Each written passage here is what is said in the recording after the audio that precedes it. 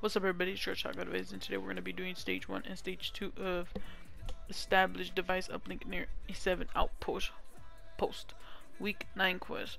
So as you guys can see, the 7 outposts are all around the map.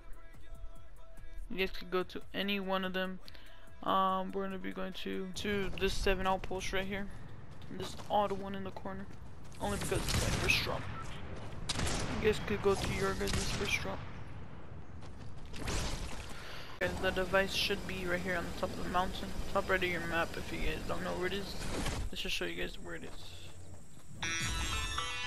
Jump nearby. If we live through this, let's just leave the part where we lose the giant enemy fortress out of the history books. Unless my brilliant plan saves the day.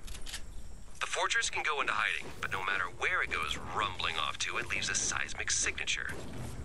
I've installed a seismometer to track the enemy's attack base, but I need your help to calibrate it.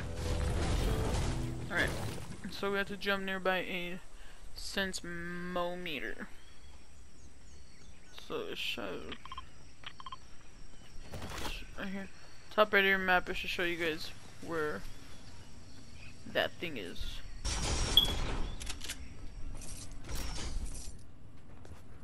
If the fortress jumps within 50 meters of the seismograph, we'll be the first to know.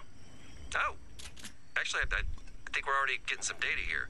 And I really wish I knew what any of this meant. Interesting. Alright, so it said jump, so I don't know.